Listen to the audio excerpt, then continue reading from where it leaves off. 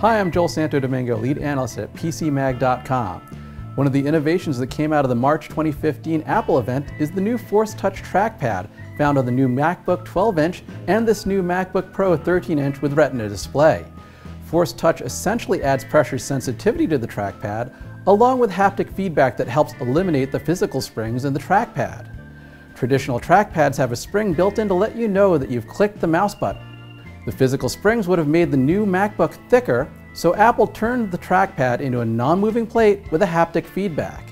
A motor moves a weight under the trackpad, which vibrates and makes a clicking sound that fools you into thinking you clicked the trackpad, even though the surface doesn't really move.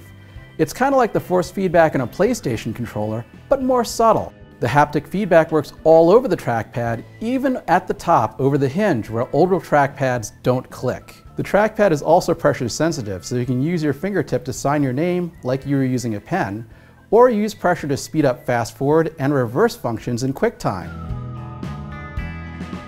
Pressing harder will also activate force click, which is like an extra right click.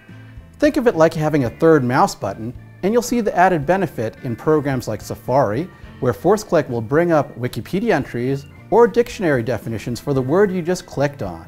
We see potential to use the force click in programs like architecture or CAD/CAM programs to activate extra functions without having to use a toolbar on your screen. It takes a few minutes to get used to the new trackpad. We had some trouble activating force click when we meant to just click and drag, but eventually your finger will learn where the force click threshold is. If not, you can disable it in the trackpad control panel. We look forward to seeing Force Touch in new devices like the Apple Watch and future MacBooks.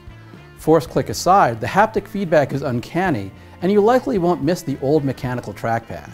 For reviews of the MacBook, MacBook Pro, and thousands of other products, check out PCMag.com.